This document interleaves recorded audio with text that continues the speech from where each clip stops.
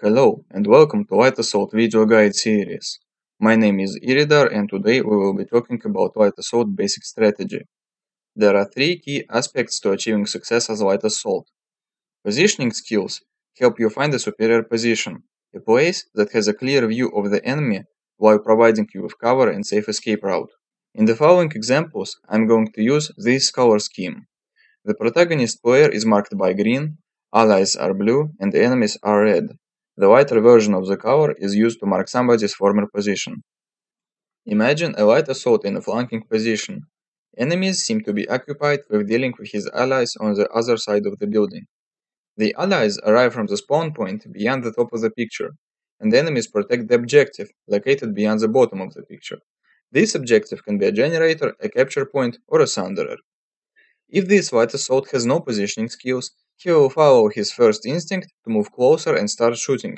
Maybe he will even take out one or two enemies. Then the following will likely happen. Either he will be shot by another approaching enemy or the enemies will turn to him and riddle him with bullets. In this case, light assault player put himself in a position without cover, and he has nowhere to go once enemies start shooting. Notice how light assault's position cuts him off from his allies. Now let's return to the first picture and see what would happen if Light Assault had positioning skills. He would jump jet to the roof and shoot enemies from there. While in this position Light Assault is still not exactly next to his allies, he's not too far off from them either, and he can retreat to them if he needs ammunition or medical attention. This is what positioning is: finding a position that is within your weapon's effective engagement range and provides either or both cover and quick escape. Mastering this aspect of the light assault is very important, because light assault has no direct combat advantages, like heavy assault's shield, so you have to rely on your wit and mobility. Second aspect is firepower, an ability to efficiently kill your enemies. There are two ways of achieving firepower. The first one is raw damage. Use a high DPS weapon, like a CQC carbine, SMG or a shotgun, and engage enemies that are within its maximum damage range. For example, an enemy is guarding a ladder, and light assault is located 15 to 20 meters from the enemy. If the player has a CQC carbine, he can take out the enemy right away. However, if he is equipped with a shotgun or an SMG, he has to get closer first. A player with poor positioning skills would attempt a direct assault, run up the ladder and shoot the enemy in the face. Instead, he should use the ladder and railings as a cover, then fly up on his jump jets and blast the enemy point blank. This way you can dispatch enemies very quickly, but you have to engage enemies up close, which leads to obvious dangers of being exposed to several enemies at once.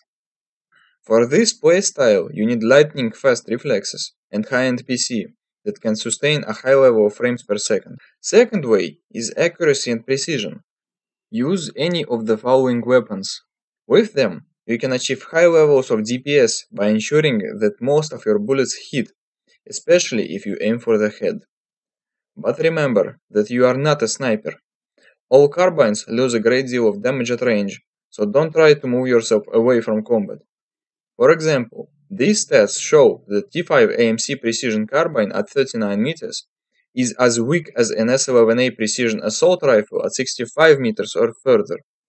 This playstyle doesn't require high levels of FPS from your PC, unless you're very close to the enemy. But obviously you need to learn to control your weapon. The best way to do it is go to the VR training and shoot for half an hour, training to suppress your recoil. You have to keep in mind the effective range of your weapon and engage enemies only when they are within this range. One of the most common mistakes light assaults do is install high magnification scope and a forward grip on their CQC weapon and try to engage enemies from afar. This isn't firepower. Firepower is using your weapon at the right range in the right way. The third aspect is stealth, hiding your position or even the fact of your existence from enemies. Alternative application of stealth is misdirection, letting enemy to believe you're in one place when in fact you're in the other. This is also called mind gaming. To maintain your position unknown to enemies, you have to merely follow these guidelines.